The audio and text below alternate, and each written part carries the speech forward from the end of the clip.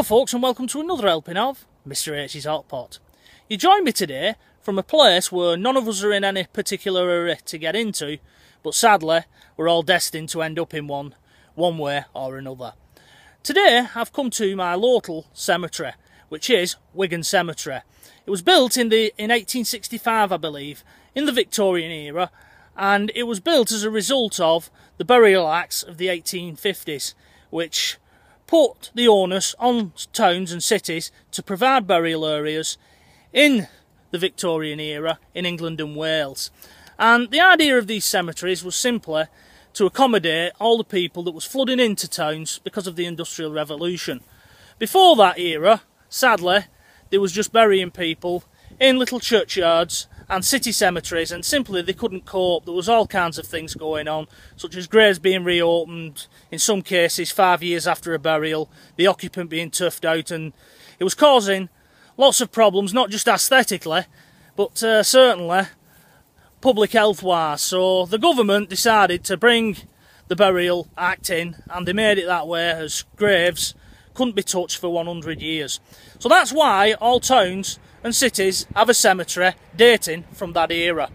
Now, we've not come today to have a look around Wigan Cemetery at any notable graves as such. We've come to have a look at a cemetery within a cemetery.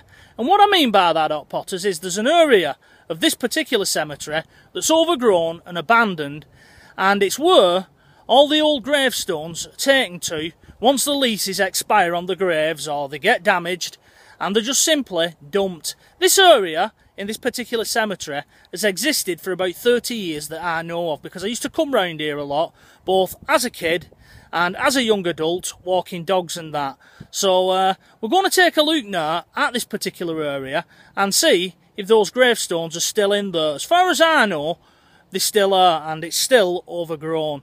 I'll whip the camera around now, give you a quick little shot of where we're going to be heading over to, and then we'll make our way in there.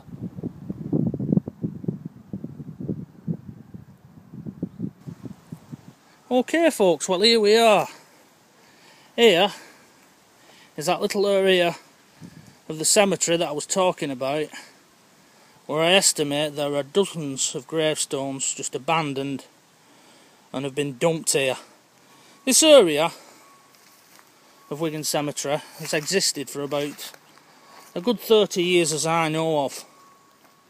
Originally, way back through those trees, there used to be like a brick shed, and that's where all the cemetery staff, they would put all the mechanical equipment, you know, for opening up the graves in the cemetery and keeping maintenance.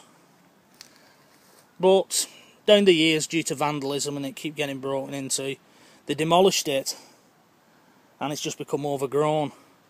But these old gravestones have been left behind. I mean, here's one perfect example of one that you can easily make the names out of there. Sarah Ann Hilton, the beloved wife of William Hilton, died August the 11th, 1940, aged 68 years. Now that's not really an old grave, wherever it's come from. So it does make you wonder how that gravestone has ended up in here. Now, admittedly some of these bits of stones are damaged, but that's probably just been with the cemetery staff when they removed them, just throwing them in here without any love or care. You know, they wouldn't have placed them there, they would have just shoved them off a wagon, I should imagine. It looks like at some point in time they did start stacking the marble surrounds up onto pallets, probably with the intention of moving them on elsewhere and reusing them, reselling them, whatever, but it never happened for whatever reason.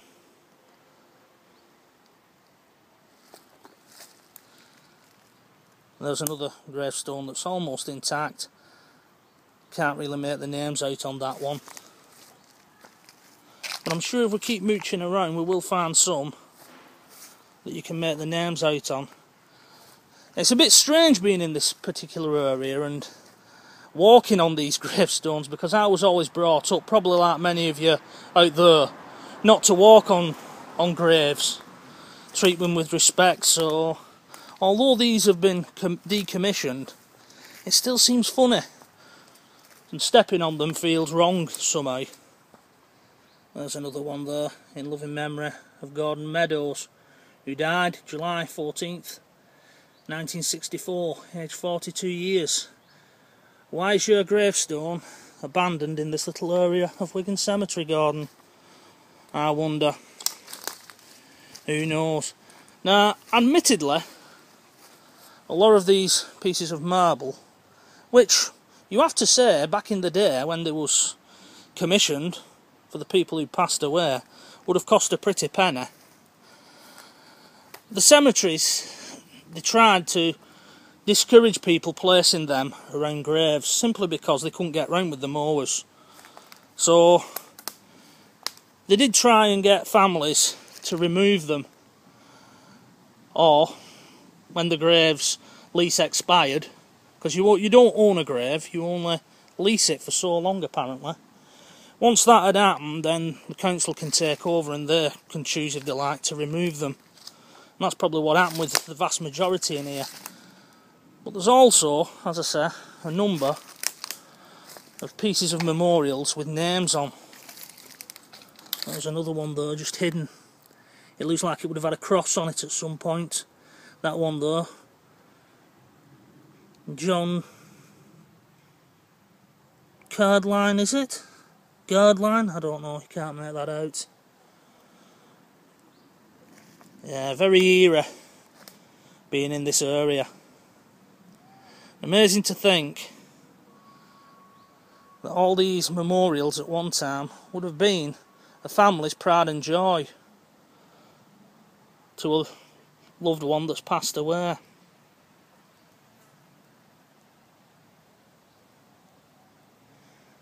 As I say, it feels funny walking on some of these memorials because I was brought up that you didn't do that. You know, you respected cemeteries.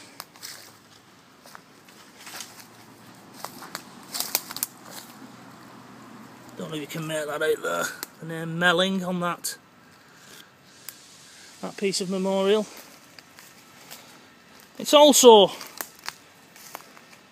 funny seeing names of, you know, stonemasons and other monumental masons who themselves have passed away and moved on. You don't see the names on them anymore. Obviously the big names here are Verties and Middleton and Wood. There's that one there, that's got Verties on it, albeit it's upside down. And it actually has the grave number on where that one's come from. P115. And I believe you can look up all the cemeteries in the Wigan area and find out where those graves are, whether or not they've got new memorial stones on them, or indeed they no longer have them. Who knows? There's many other gravestones, but they're face down, so we can't see the names on them, and I'm not going to try and lift them. We'll just leave this area, I think, as it is.